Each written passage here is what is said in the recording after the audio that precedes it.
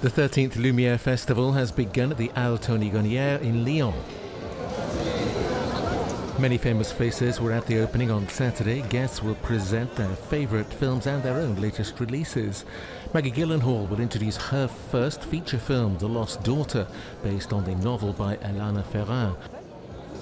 I kind of gave myself a film education with so many old films that I hadn't seen before, and was really inspired by them. It's funny, I thought I would do it before I started shooting, but mostly really I was watching many films while I was editing, and so inspired by them, and so grateful for what came before me. This is my first time at the festival here in Lyon. It's a great honor. I'm a film buff. I grew up, we're going to watch Buster Keaton in an hour. You know, I love silent cinema, but I also love the fact that we are invited as present-day modern filmmakers to be a part of this, and so I'm very grateful that Thierry invited me.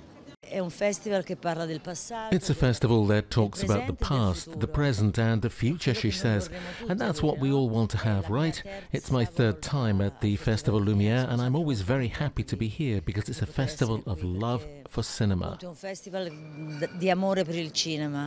It's great to have so many people in a room with emotion. It's crazy, he says. Of course, we have to gather in large numbers not to stay at home all our lives, don't we? Cinema is immortal, my friend, he says. The opening night was held in front of more than 5,000 people with a special tribute to Bertrand Tavernier, director and president of the Institut Lumiere, which organises the festival.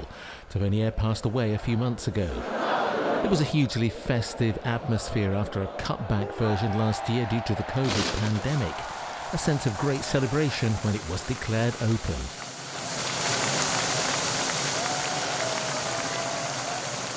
The Lumiere Festival has opened for a great week of cinema in all its forms, styles, genres and periods. Hundreds of screenings, meetings and guests to celebrate the love of the seventh art in the city of the Lumiere brothers.